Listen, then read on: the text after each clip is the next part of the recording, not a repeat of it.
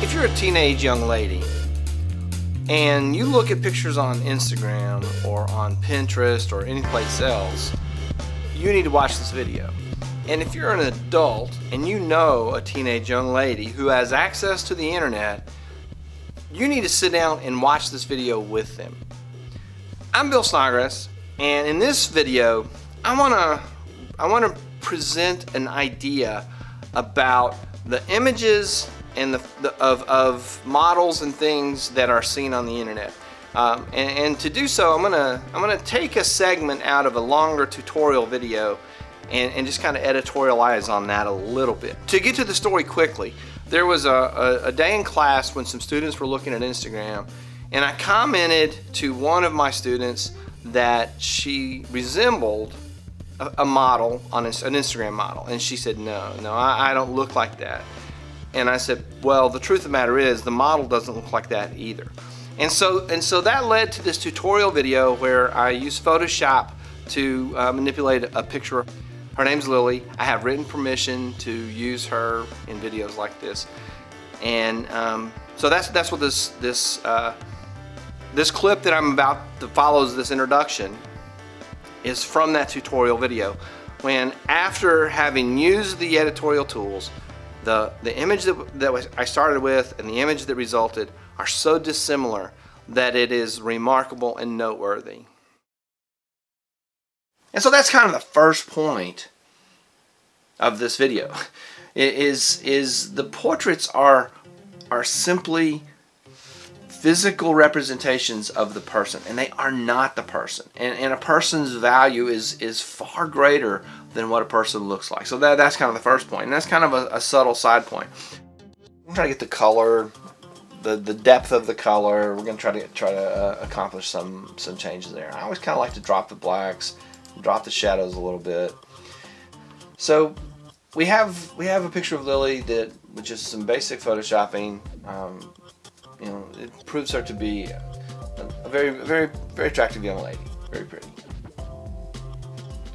The first thing Portrait Pro does is it attempts to identify faces in the picture.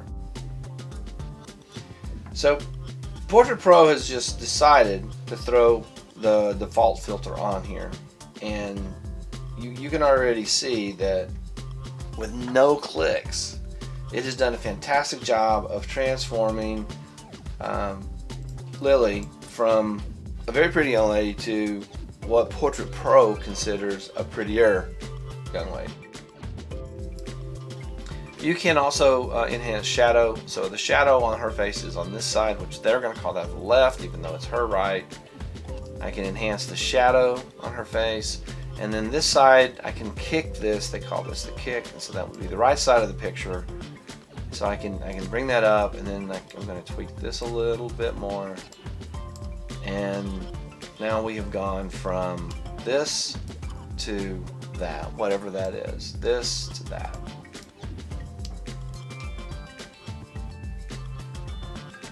And suddenly, I'm no longer editing Lily. I'm now editing a set of pixels that began with Lily, and now they are someone else. This is, you know, not even the same person. So now a comment to all the Lilies out there who are comparing themselves to the photoshopped pictures on Instagram and in the magazines. Need I even say? This is not a real person anymore. I can continue on. The amount of things that can be changed to the whim of an editor. And suddenly,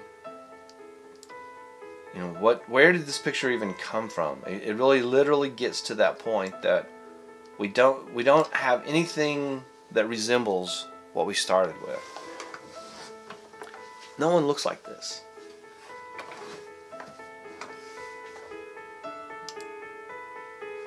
This is a creation of pixel manipulation It started with a set of pixels that was Lily, and ended up with a set of pixels that wasn't anyone. When you compare yourself to what you're seeing out there, I have another video on why people feel like they're failures in life. They feel like they're failures in life because they're comparing themselves to these Photoshop, photo manipulated images that you see on Instagram. And I end with a story. So, good friend of mine from growing up, and we were business partners at one time. He wrote this. A few years ago I read about something from a Victoria's Secret model who said that she could not even live up to the images of herself. Her everyday self couldn't live up to the images of herself. She acknowledged the fact that these photo manipulations are so powerful that she as a real person couldn't even live up to the images of herself. So somewhere in here we lost Lily. Somewhere in this process, and we end up with some Frankenstein set of pixels that the computer has created. Photographers, you have got to think about this before you deliver a picture to your client that says, this is what you should look like. Too bad you don't look like this. And as a consumer, you need to always be thinking, no one actually looks like that. No one looks like that. Where do you stop in the editorial process? At what point? It's almost an ethical decision that as photographers and as photo editors, what message are we sending to the world? So thanks for watching. I hope you enjoyed the video. If you did, please click the like button. Share this with someone. Share this with lots of people who need to understand that no one really looks like those images that are so glamorized and photoshopped. No one really looks like that. No one looks like that, and anyone can look glamorous if you spend enough time photoshopping them. Share this video with someone and subscribe to the channel. Leave me a comment. Let me know what you think, and we'll see you in the next video.